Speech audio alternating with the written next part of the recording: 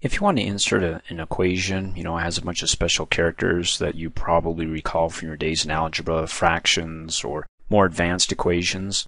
To do that, just come up here, click on the Insert tab, just like inserting a symbol. Guess what? We're going over to the Symbols group, and then coming up here. You got two ways to do this. You can click on the Equations button, and it brings up its related Contextual Design tab here, and it says go ahead and type in an equation here. Just go ahead and start typing. We'll say B. I'm making this up as I go. B, and then I can come up here in the symbols group and say it equals. I can type in, any other letters or numbers, or better yet, I can insert some brackets. Come up here to the structures group, and then click on the bracket drop-down arrow. Do I want any brackets? Let's go ahead and select the first one, and then if I'm like, okay, I like that bracket, but within the bracket, let me go ahead and select that square, that placeholder, and let's change the design of that by coming up here and clicking on the fraction drop-down arrow. And say you want to convert that into a stacked fraction. And then when you want to actually work with the placeholders, like come up here with that square, go ahead and select it and then type in some sort of kooky equation. We'll say B minus the W of T, then come down here, is divided by, of course, I. Well, you know what you're doing if you can go ahead and work with the equations. I'm showing you where it's at here. And then you'll notice that when you're inside of it, it brings up the Design tab. Click on the outside, it disappears. Click within it, brings it back up. You also have the corresponding drop-down arrow to the right, the options for the equation. Click on it, and you've got Professional and Linear.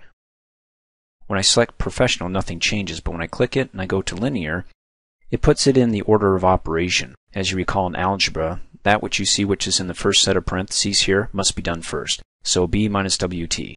After that's done, then it will divide it, the result of that, B minus WT, by I. And by default, when you insert an equation like that, it wants to, looks like put it in the center. You can come up here on the Home tab.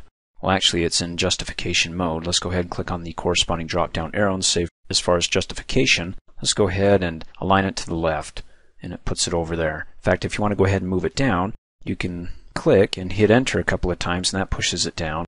Or you can go ahead and click within it and grab the left tag there and click and drag it to move it up. As long as you have paragraph markers, you can move it from one line to the next. Come up here on the Home tab to the paragraph group, click on the Show Hide Codes. You can click it and drag it down to the next paragraph marker, the one at the very bottom here. Let me go ahead and turn the codes off. And then if I want to go ahead and save this equation here, click on the corresponding drop-down arrows. Say you want to save it as a new equation. Brings up building blocks here that we'll cover in a later training video, but basically, you can go ahead and give a name for your equation, call it, it's my spiffy equation. It's going to save it in the gallery of equations. So when I come back up here, click on the Insert tab and click on the equations, that drop-down arrow to the right, it'll be listed there. We haven't done it yet, but it'll be there. So it's spiffy EQ will do too, so it sounds really fancy. And then click OK. And then let me go ahead and to delete this, you can click on the tag here, hit the delete key, gets rid of it. So let's say, okay, I want to use this equation again, but I can't remember how it was built. Well, we already saved it as an equation, so to insert that, come back up here, click on the Insert tab, go to the Symbols group. Instead of clicking on the equation button, click on its corresponding drop-down arrow.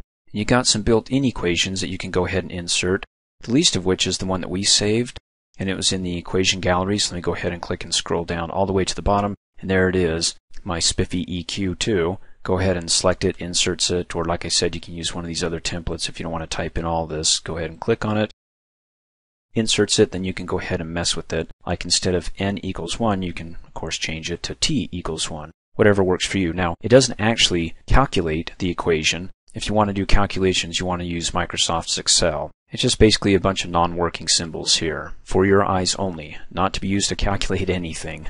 Let me go ahead and select the, I call it the ear. You can call it a tag, just the left-hand side there, hit the delete key. Come back up here on the Insert tab, click on the equations drop-down arrow, scroll down to the bottom. I can go ahead and right-click on my equation and say, I want to go ahead and delete it. If I click on Organize and Delete, it brings it up here. And again, we'll cover this in a later training video. These are called building blocks, and basically, they're items that you can go ahead and save, and I'll store it here. But I want to delete it, and you can see it's selected right there. Go ahead and click Delete. Are you sure? Click Yes, close out, and it's no longer there. Equation drop-down arrow, nothing. Thanks for watching. Hey, as a quick reminder, if you like my video, please give it a thumbs up. You can also click on me and subscribe to my channel to get notified of the latest videos. And for great specials on my products, please see the description below this video.